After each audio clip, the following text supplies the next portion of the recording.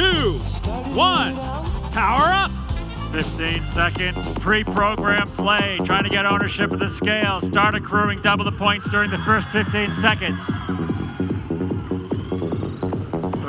The Red Alliance has ownership of their scale and their switch.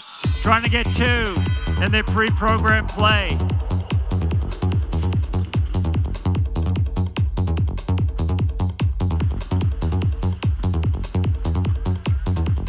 Every second accruing a point. There's no more ranking points, it's total points. Best of 3, the first alliance that wins 2 games moves on.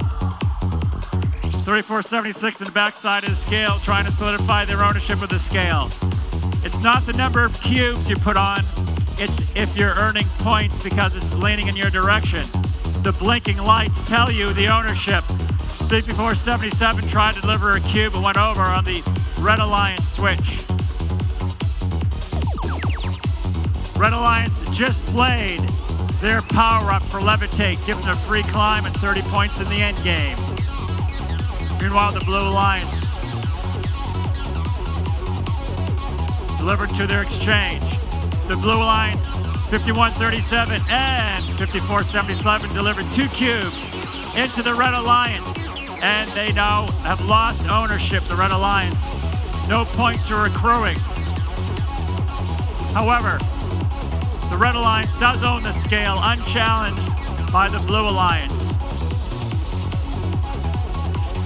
Just under a minute left to play. Red's out in front by 100 points.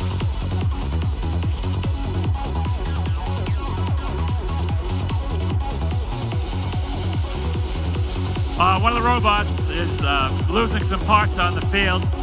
That happens with aggressive play after 10 matches. This is the end game, all important. 3476 is already hooked onto the 7-foot tower. If they can climb, it is 30 points. If all 3 robots, it's going to be 90 points. Blue Alliance is 5137, has entered the platform. 13 seconds remaining. 5477 joining. 2 robots have climbed, 1 blue, 1 red. Both have a free climb, trying to get their last robots. 2, 1, 0.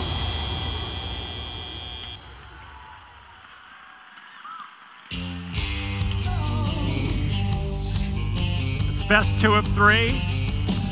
Blue Alliance 191, the Red Alliance 412. It's important for the Blue Alliance to win the second match for it to be a tie.